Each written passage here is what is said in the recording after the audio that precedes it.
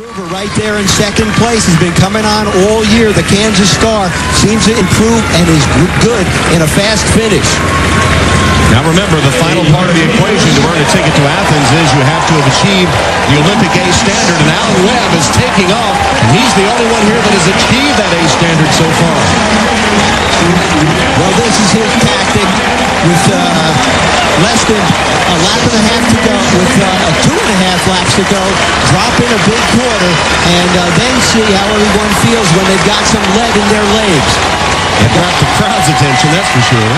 And you got to be careful when you do something like this, because the guys who don't take the bait, who run at even pace, can slowly reel you back in. I don't think they'll catch Alan Webb, but this is going to change the race for second place and for the Olympic team. With Webb in front, then Stember in second, Ahmed and Gruber.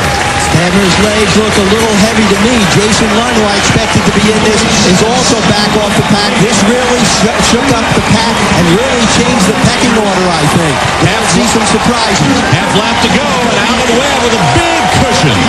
Gruber is second, Ahmed is third. Stember's now back into fourth, and there's Webb all by himself.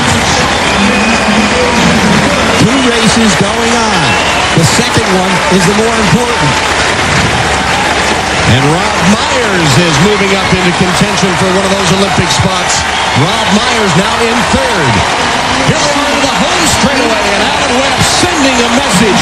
He is perhaps the next great American miler. He looks it here at the trials. He put a big lap on him, and he's going to cruise to the finish line. Gruber is in there second. Myers is third. It doesn't look like anybody will catch them. Webb wins. Gruber second. Myers third.